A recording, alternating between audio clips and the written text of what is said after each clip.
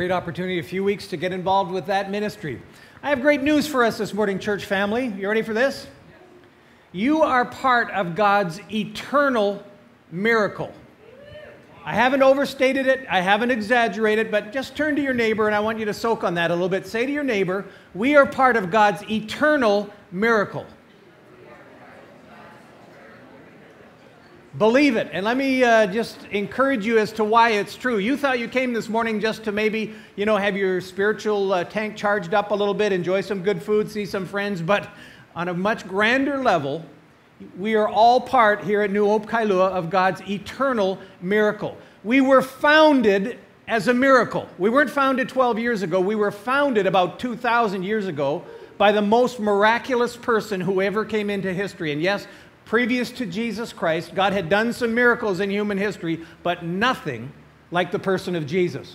God the Son came into our world, the greatest miracle of all. He was born of a virgin. That had never happened before. He grew up and he did all sorts of miracles, interventions of God. He fed people, thousands of people from a sack lunch. He created matter. He healed blind men and raised people who were lame and drew Lazarus out of the tomb of death. And in his greatest miracle, he went to the cross to suffer for your sins and mine, but he rose from the dead. And he broke the power of sin and death and hell, the greatest miracle of all. And it didn't end there. He is the miracle worker who founded his church, and New Hope Kailua is just a part of that. And you and I are a part of that as followers of Jesus, as members of his church. He gave the gift of the Holy Spirit on the day of Pentecost, and in a miracle, he gave birth to a new community, a new people of God, a new family. And over these last few weeks, we've seen that one of the amazing things about being part of the church is it's God's new creation community. Revelation 21:22 says that when Jesus Christ returns, he's going to create a new creation, a new heavens, a new earth. He's going to do away with all suffering, with all sin, with all evil, with all pain, and everything will be made new and beautiful. He's going to make things right in the universe. Jesus himself was the first fruits of that new creation. That's what Paul calls him, the Holy Spirit calls him in the book of 1 Corinthians. When Jesus Christ rose from the dead, he received a resurrection body, and he is the first fruits of the new creation. But it's not just Jesus in his resurrection, it's, guess what? You and me. We are part of God's future here and now. As individual believers, we're a new creation in Christ, and the church is described as God's new creation. It's a start of what he's going to do ultimately in the whole universe in the future. And so he's made you and me right with God. He's justified us. He's made us right with God here and now as a foretaste of him making the whole universe right.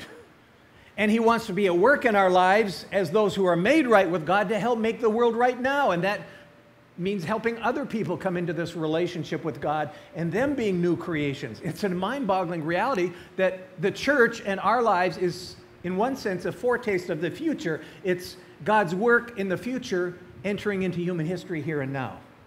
Now, we've seen that has huge implications on our relationships because we're called to be God's new community. It's a miraculous community. It will extend for eternity. We all get to be a part of that. But we've seen one of the key characteristic elements, descriptions, the DNA of the church, if you will, is family. One of the key truths about this new creation community is God has created us to be family. And that's the first part of your notes this morning. I want us to pull out your notes and see together that God has designed this eternal miracle community to be family. Now, most of us knew that, but my challenge to you this morning, and to myself, to us as a church family, is to see this in perhaps a deeper way, to let it sink into our hearts and our lives in a deeper way. What does it mean to be family? If God himself has created this new creation community, this foretaste of his eternal work in the whole universe, what does that mean for us here and now? And how do I enter into that in a deeper level? Family is at the center of it. And so God has designed his church, this new creation community, to be family. Scripture says this, and by the way, this is my mission this morning, to help us see this from the Scriptures and to recognize that all of us are in a different place in our journey of experiencing God's people as family. Some of us know this fairly deeply and have walked it, and we want to even walk it more deeply in September with our new series. Some of us, it may be a new thing for us to look at what it means to experience family. And we're going to see small groups is a key part of this. It's a vital part of it. It's not a church program. It's a vital part of God's purpose for us to experience His community as family. But the scriptures teach us, and I've just given you one verse where Paul says this in Ephesians chapter 2. That is why you Gentiles, you non-Jewish people, you're no longer foreigners. You're no longer outside the covenants with God. But now you are, catch this, he says two things. You are citizens together with God's people and members of God's family. Think about those images. A citizen is a political image because you are a citizen of a country or a citizen of a kingdom. And what he's saying is God's rule has broken into history in a new and a powerful way, and God's kingdom is no longer now the kingdom of Israel, the country of Israel. Now it's Jesus as king over the church, Jesus as leader and rightful resurrected king over this new community, this creation community. And whether you're Jew or Gentile, you come into this new humanity, this new people of God. You're a citizen of a new kingdom, and Jesus is the king. But that's sort of a political image. It's more personal than that. He says you're part of this kingdom, but you are also members of God's family. It's very personal. You have a new heavenly Father. You have brothers and sisters in Christ. You have deep bonds. What is a family? A family is affection and commitment and bonds and being known. You're known by your family, and your family knows you. And he's saying this is God's design for His new humanity, to be family. Commitment, care, relationships, all of that is embodied in this idea of family. Now, in one sense, it shouldn't surprise us, because when you step back and you look at the scriptures, God is the God of relationships. He's the God of family. Shouldn't surprise us that He created the church to be family. He Himself exists in relationships. God the Father, God the Son, God the Holy Spirit, in some way that's way beyond our understanding and our intellect. The living one God of the universe, three persons, one God, but He exists in relationships. And when He created people on earth to image Himself on earth, He created them in relationships. Male, female, gave them the gift of procreation, of children. He created the nuclear family, what we know as the family. That came from the heart of God. It's a reflection of who He is.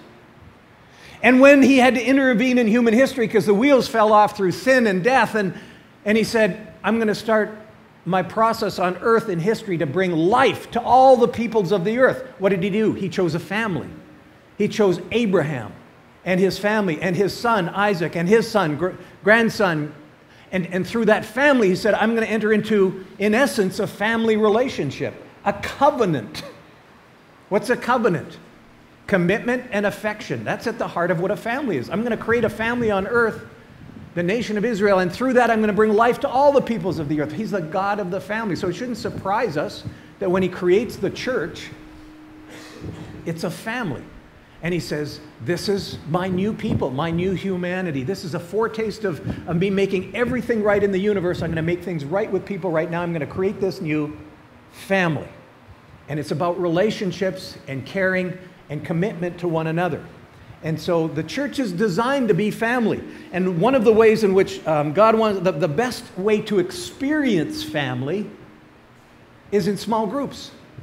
That's why we're encouraging, building, seeking to strengthen, encourage everyone to be involved in a small group. It's not a church program. It's not something that people thought up to say, how can we do church better or more effectively?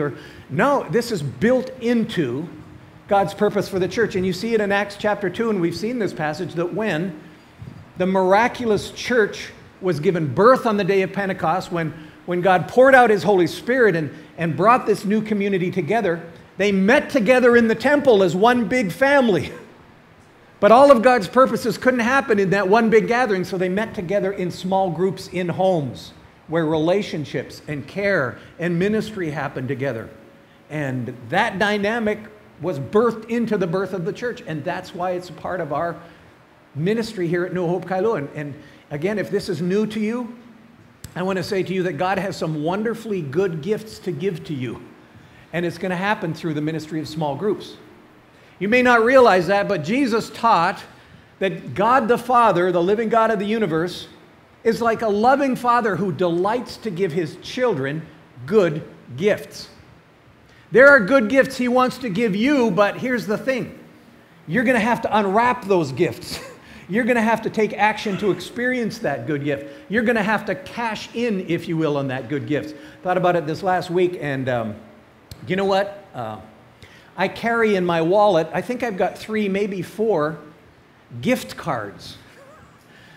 Do you carry gift cards in your wallet?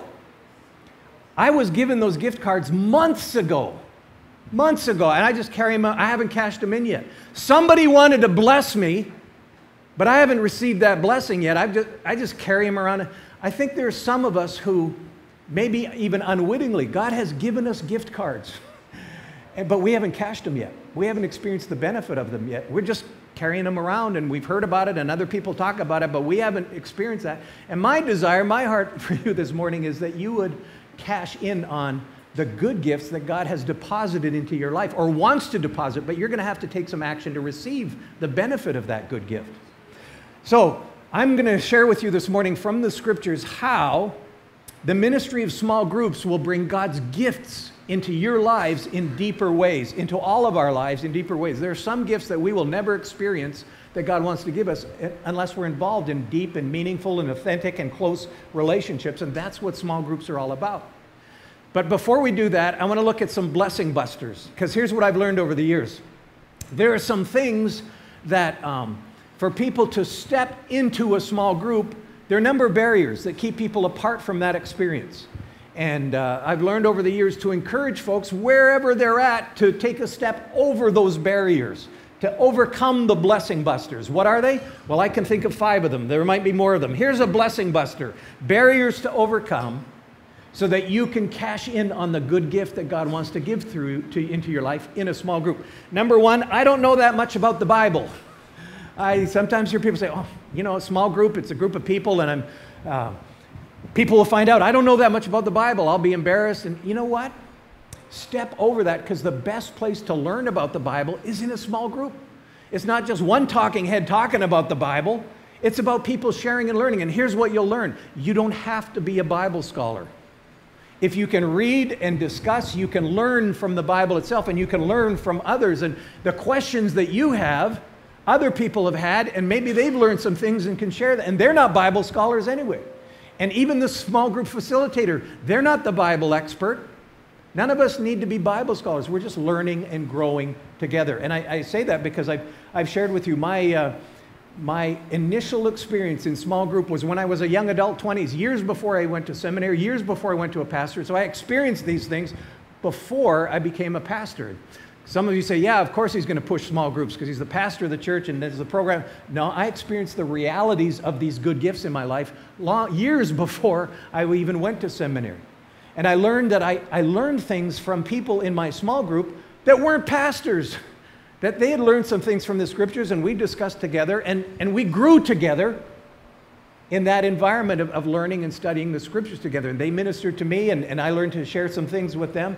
And so don't let that be a blessing buster. Be a part of a small group that's learning and growing together. And you have the gift of the indwelling Spirit, and He is our ultimate teacher, and you will learn about it. So don't say, well, I don't know much about the Bible. That will be a rich, growing, learning experience. Number 2 blessing buster that keeps some people from cashing the gift cards that God wants to deposit in their life. I don't feel comfortable praying out loud. From your background, you may not be comfortable. You know what? You don't have to pray out loud. What we do is develop a safe environment where people just feel comfortable learning, growing, and if you're not wanting to pray out loud, you don't have to pray out. Nobody's going to put you on the spot. And if you just want to pray silently and talk to God during the prayer time silently, that is totally cool. And you don't need to fear putting on some kind of religious performance that you're not feeling comfortable with.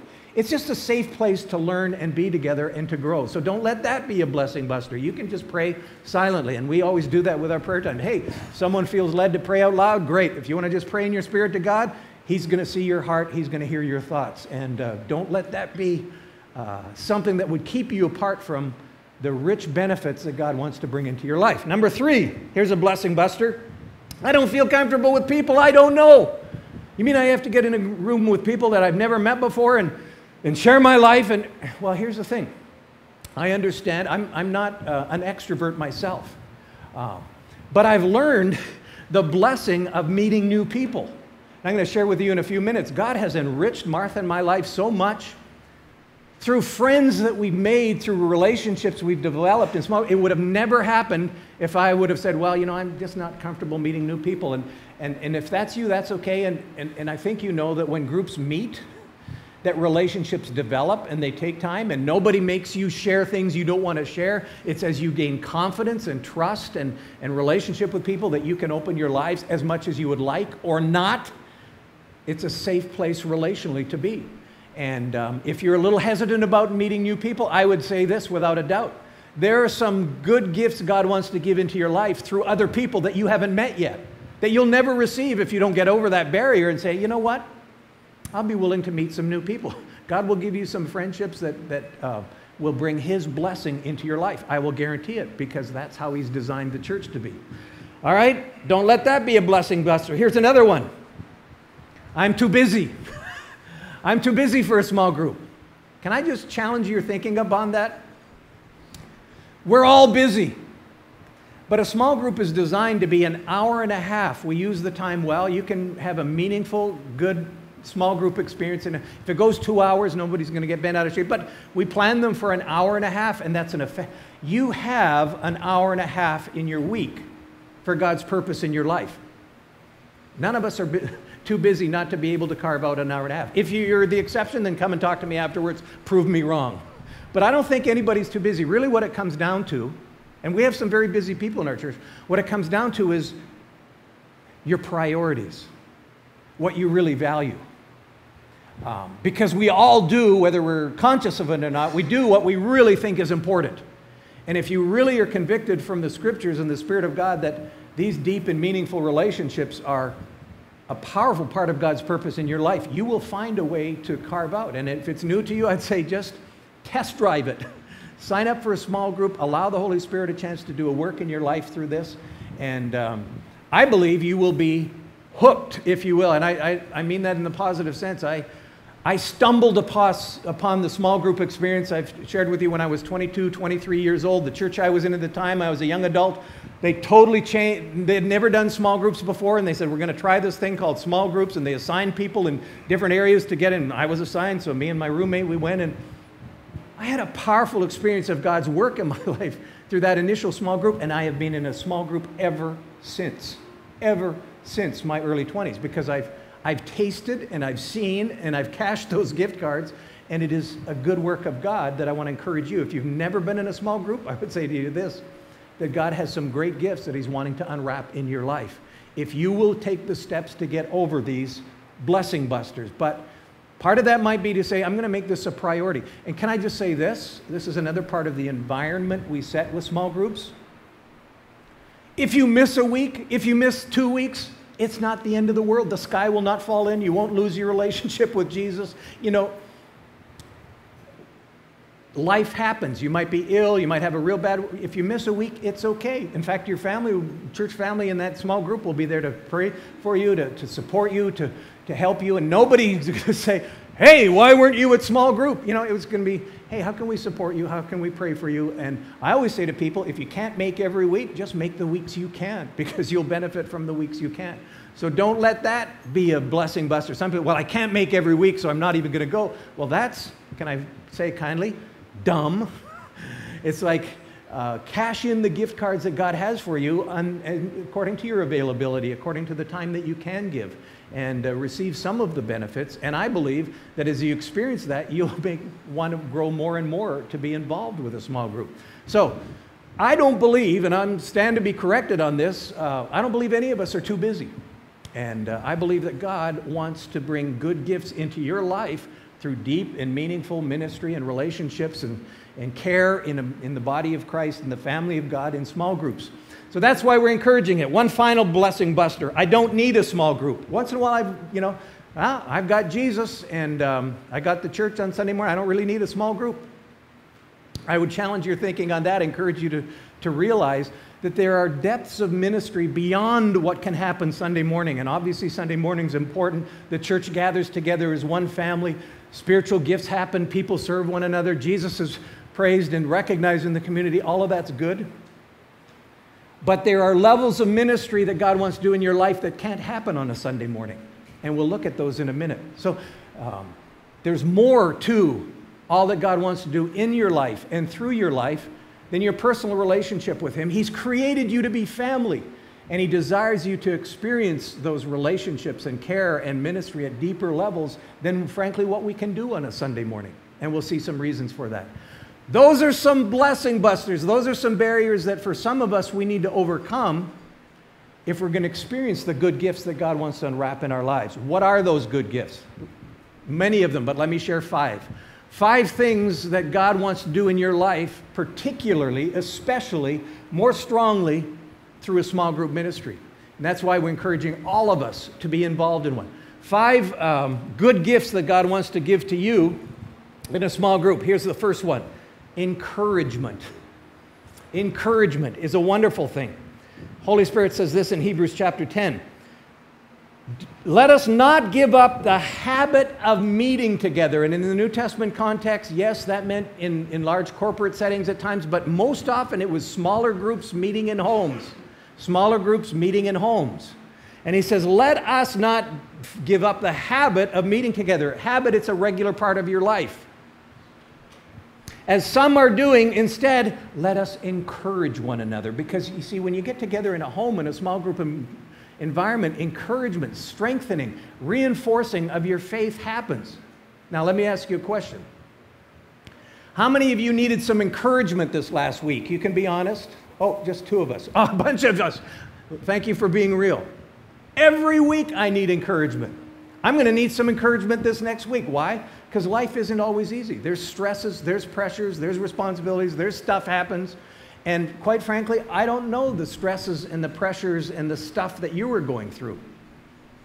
And many of you don't have any idea of what stresses and pressures and stuff that I and Martha and our family are going through. Because we don't come on Sunday morning and then take all day to say, okay, everybody share the stuff you're going through. That just isn't practical for a Sunday morning. Do we care for each other? Yes.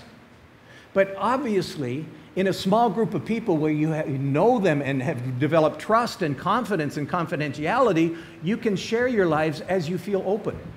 And it is a wonderfully encouraging thing to know, to go through the week. And we're not designed to follow Jesus all by ourselves, folks. And if you're feeling like it's just me and Jesus and I'm following Him, then I would encourage you to recognize He's called us to follow Him together as family in deep, committed, caring relationships for each other. And it's a wonderful thing to know that if I'm going through a real stress or pressure or difficulty or temptation or hassle in life, whatever, I've got family around me to support me, to encourage me, to pray for me, to share God's word with me. I need that. And you say, you're the pastor, you need that? I'm a member of the body of Christ. We all need that. The only thing about being a pastor is our jobs are to help equip you to do what God has called you to do. And that means being involved in a small group and caring for one another and ministering to each other and praying for each other. And I think one of God's good gifts these days is a cell phone. Because you know what? Even though our group hasn't been meeting over the summer, we've been kind of on a summer break with folks out of town and everything like that. I was on the mainland and I was getting texts from small group members saying, would you pray for this? This just came up and this is going on. And people are caring for each other, and I know what's going on in their lives just through a cell phone. But you didn't know about that because you're not in that small group. I don't know what's going on in people's lives, but you see the value of a small group. People actually know and are known and care and support, and huge encouragement comes from that. And let me share with you again, I've shared this on past occasions because this might help you get over a hump. You may feel like I have felt many times before. You come home, it's the end of a day, you're physically tired, and all you want to do at night is just chill, have a break, put your feet up, rest. Many days I feel that way. And then it's small group night. I have to go out. I don't want to go out after supper. And if you fight that and you realize, but God wants to encourage me, without a doubt, there's been so many times that happens where my feelings are fatigue, don't want to go, want to just chill. But when I say, you know what, this is what God has called me to, and I actually go to the small group, every time I come out energized, every time I come out encouraged, every time, and I say, I'm so glad I went.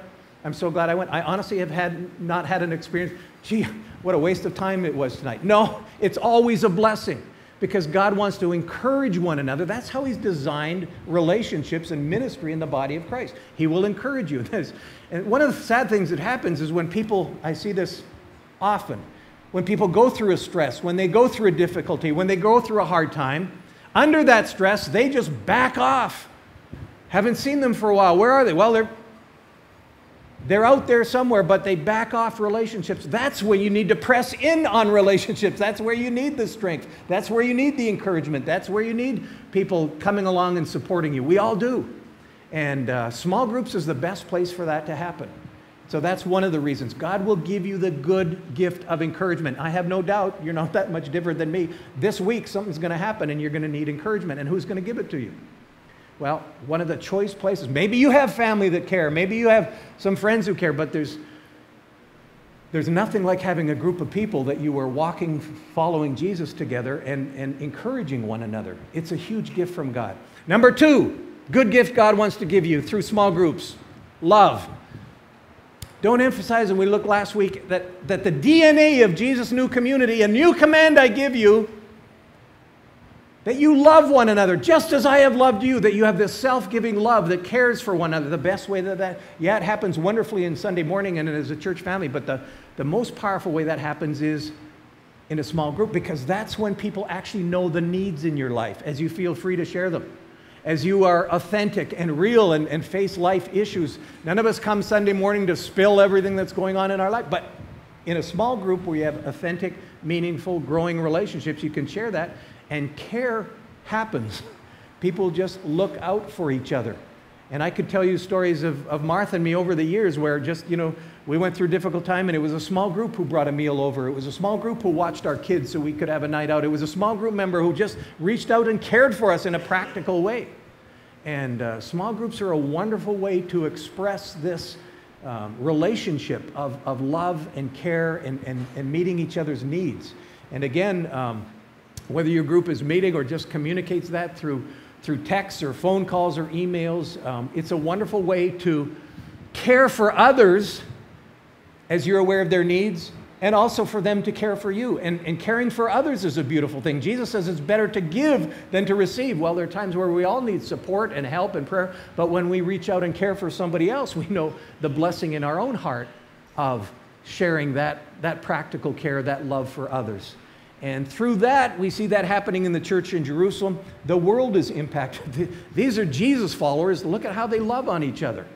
And by the way, I just put that one verse in there, Philemon. I ran across this in the Devos a couple weeks ago, where it showed just one glimpse of where this small group in a home and love was happening. Paul writes under the Holy Spirit to Philemon, he says, to our friend and fellow worker Philemon, and note this, the church that meets in your house. Well, that was a small church. That was a small group. There's a church meeting in this home, small group of people. And what does he talk about? He says, I've heard of the great doctrine you have. Now, doctrine's important, and I don't want to minimize that at all. But he says this, I hear of your love. I hear of your love for all of God's people and the faith you have in the Lord Jesus. Here's a small group of people meeting in a home church, and they're loving on each other. And Paul hears about it. I've heard this wonderful thing about how you guys are meeting in homes and loving on each other. That would be a wonderful thing for people to hear about New Hope Kailua. You know that group of Christians, they're meeting in homes, they're really caring for each other. They're loving on each other. That's a beautiful thing. And this is part of God's purposes in our lives, and it happens best in the environment of close relationships, of learning and growing together in a small group.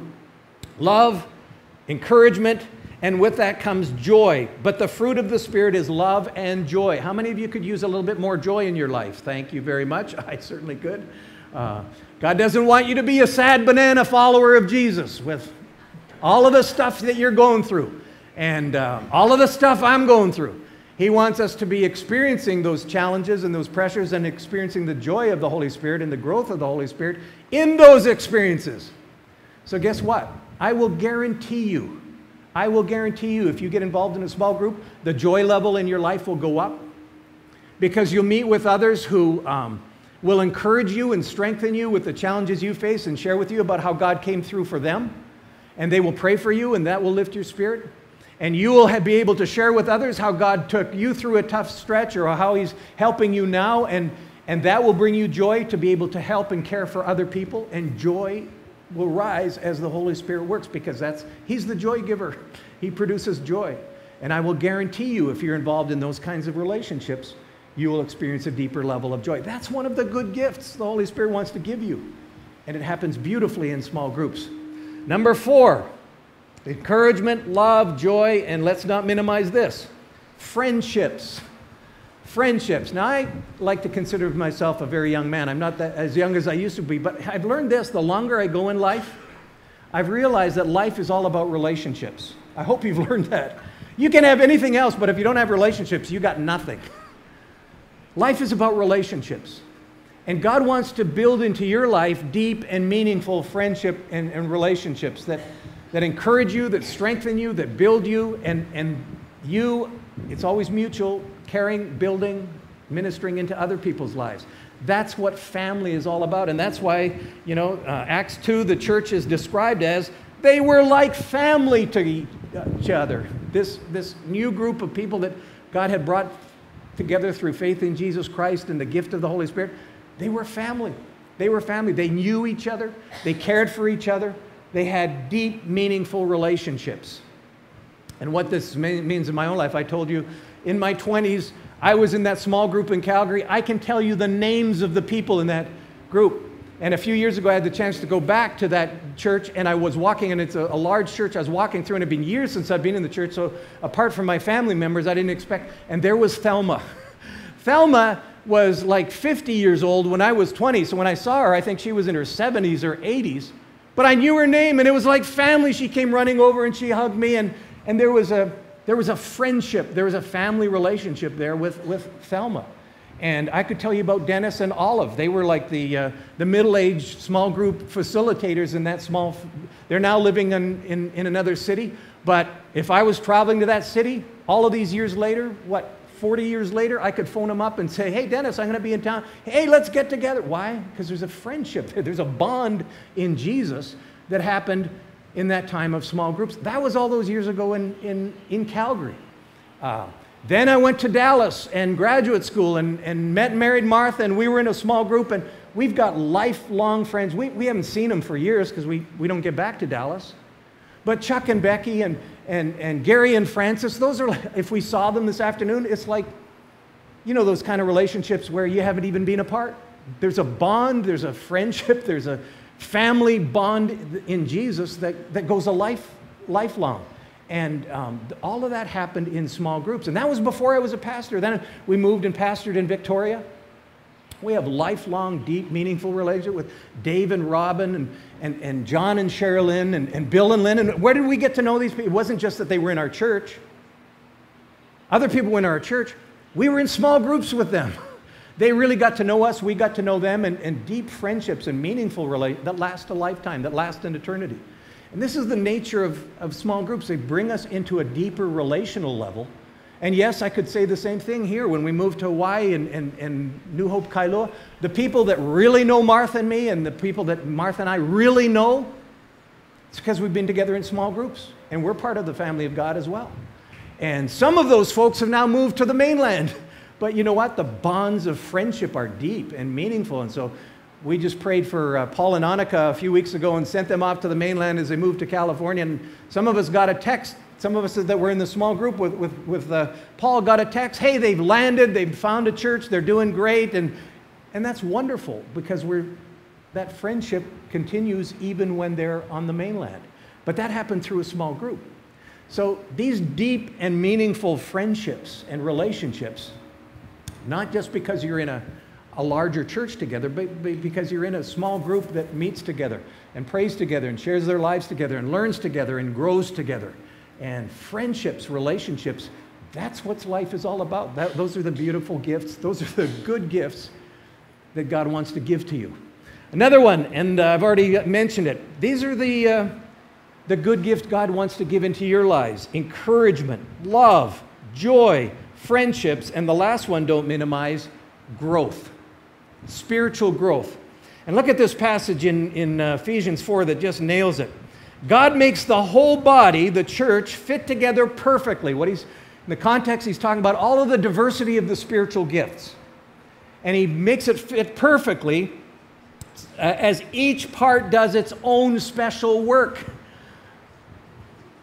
As each part does its own special work, he's created you uniquely. He's given you a unique combination of spiritual gifts. And yes, he's placed you in the larger body, but those spiritual gifts operate most powerfully. Yes, they operate on Sunday morning. And we're blessed by that with a multitude of gifts that happens as people come to serve Jesus on a Sunday morning. But they happen very powerfully in a small group. As each part does its own special gift, so that the whole body is what? It's healthy and it's growing. There's spiritual growth. New people are being reached by the Lord, but people within the group are growing spiritually into the image of Christ. And he says this, healthy and growing and full of love. Because DNA is the love, a new commandment, that you love, that you care for each other. And that happens, all of this happens most powerfully, best in a small group environment. And as I've thought about it, why is a small group environment so powerful for spiritual growth? I'm absolutely convinced that you will never grow to be the follower of Jesus that God has called you to be. You'll never grow fully unless you're involved in those deep, meaningful, authentic, caring relationships. That's how he's designed the church. That's what this passage is talking about. And it operates this way for two reasons. Number one, at least two reasons. Number one is because spiritual gifts operate most powerfully in a smaller group environment, where it isn't just one guy using his spiritual gifts and everybody else using their spiritual gifts of listening, but people are caring for each other. And God gives words of wisdom and words of knowledge and words of encouragement and words of and healing and prayer. And this last cycle of small groups, in our small group, we saw a physical healing, we saw a marriage healed, and that happens in small groups where people care for each other and support each other and pray for each other. And there's an operation of spiritual gifts in small groups that it's powerful. And God has given you spiritual gifts. Now, you might say, I don't even know what those are. Guess what? My first small group experience when I was in my 20s, if you would have asked me, Rick, what are your spiritual gifts? I would have said, I don't know. I used to be pretty good at playing football. Oh, that's not a spiritual gift. But there were things there that had not been released in my life that started to operate when I was involved in a small group. Other people saw them. Other people encouraged them. Other people said, Rick, you really should be doing this, and got me involved in stuff I would have never thought of because my spiritual gifts started operating, even though I didn't know what they were. And so I want to encourage you, if you've never been in a small group, and if you don't know what your spiritual gifts are, you got a step to take where God is going to deposit some very good gifts in your life. And that dimension will grow. It's the operation of spiritual gifts, and yes, this is the way he's designed the body, because if you've thought to date, well, the pastors, they're the ministers, their job is to do the ministry, then you need to come back, we all need to come back to Ephesians 4. No, we're all ministers of Jesus. And the pastor's job is to help you be a minister of Jesus, and being involved in a small group is a powerful way to do that, because there are gifts of, all of those gifts operating within the body of Christ, and even just the gift of caring. Obviously, a couple of pastors can't care for all the needs of even a church our size, but when people get involved in small groups caring for each other, that love happens in such powerful ways. And that's our job, to equip and enable and encourage you to be a part of that dynamic of those deep, meaningful, ministering, caring relationships in the body of Jesus. So the operation of spiritual gifts leads to growth, because you will never grow as a follower of Jesus until you start operating in the spiritual gifts God has given you. And as a follower of Jesus, you have them, whether you know what they are or not. And so as you operate in your spiritual gifts, that was a huge growing experience for me to be in that first small group, because as I said, I started learning and serving with my spiritual gifts, and I grew huge during those years because I was operating in my spiritual gifts. And with that, great joy, because when the Holy Spirit gives you gifts and you release those gifts to others, guess what? He pours joy into your life and blessing into other people. That's how he's designed the church. So the operation of spiritual gifts. Here's another thing that I've learned is why small groups are such a huge spiritual growth environment. application of God's word. Over and over again, the Bible says, you grow when you apply God's word, when you actually obey God's word, when you do God's word. Jesus said on the Sermon on the Mount, it's the wise person who builds their life on practicing my word. You got to put it into practice.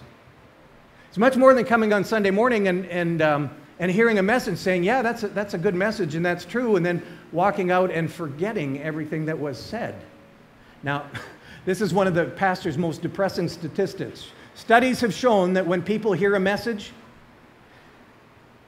they forget 95% of what they heard. That's really encouraging to us pastors. I'm going to work hard at my sermon prep. They're going to forget 95% of it anyway. Well, I haven't given up on the fact that the Holy Spirit will use teaching, and He's used it in my life, and encouraging and teaching is a part of that. But here's the point. Small groups take it way beyond listening to a message and maybe forgetting to what was heard when the pressures of this afternoon set in. Small groups get to a regular group of people encouraging each other to what? To live out God's truth, to apply, and that's where the growth happens. That's where the blessing happens. Jesus says, you will be blessed not by knowing the Word of God, but by doing the Word of God. It's application. It's actually living out the truths that you and I know. And that's what small groups do. You get together and say, hey, we're going to study this passage. We're going to hear in this next series, Pastor Francis Chan give a short teaching, and then we're going to talk about how we can apply this in each other's lives. And then, how did it go last week? How can I pray for you? And what struggles did you face? And how are we growing in this aspect of following Jesus? It's applicational. It's encouraging us to actually live it out. And when we live it out, that's when the growth happens. And that's when the blessing happens. And that's one reason why small groups are so powerful. For all of these reasons, God wants you to grow spiritually to be more like Jesus. He is populating His future eternity with people who look like Jesus here and now. He's made it right between us and God, and He's making it right through our lives to the world around us, to the lives of others. But He wants us to enter into these relationships where His Spirit can move in deeper ways, and He can build the reality of Christ in us here and now, and continue His work of making things right in our lives and in the world. That's His new creation community. But it happens through deep, meaningful, caring relationships. And that's why we are emphasizing small groups leading up to September. Next week's Church Ohana camp, half of our church is going to be up at camp, half of our church is going to be here. And that's totally cool. The week after that is kickoff, if I can use the football analogy. And the week after that, we'll start meeting in small groups. So the takeaway from this morning, can I challenge you wherever you're at in your journey of following Jesus? You're not called to follow Jesus alone. Jesus Himself modeled a small group when He rose from the dead. There were basically 11 guys on His team. And that grew, but it grew to a larger group that met in small groups. And much of the ministry, powerful ministry, happens in small groups. So 2 things I would challenge you to do this morning, encourage you, urge you, exhort you to do. It's there in your notes. Number 1, host or facilitate a small group. There's a form in your bulletin. What do you mean to host a small group? Just open your home. Do you know what's happened with this cycle of small groups? We actually have more leaders than we have homes. We have a couple leaders who said, I'll facilitate. When I say leader, that's what the facilitator's job is just to lead the discussion. Not to have all the answers, but to help that process of people learning and growing together. Facilitate it. We have more folks willing to do that than we have homes to operate in. So if you just would be willing to open your home, we would be able to say, hey, here's an opportunity for another group. Our goal is to create as many groups as we can so that as many people can be involved as possible. So you might just be willing to serve as a host, or you might be willing to serve as a facilitator. If the Holy Spirit gets, say, I can do that. I can just help guide the discussion. We've said in the past that all you need is, plug and play. Plug in the video of Pastor Francis Chan doing a 10, 12-minute teaching, and then you have the discussion questions. Lead the discussion. What does the text say? Learn from each other. You don't have to have all the answers. One of the best responses, I don't know the answer to that, but I'll call someone who may know or do some research and get back to you. But learning and growing together. You don't have to be the expert, even to facilitate.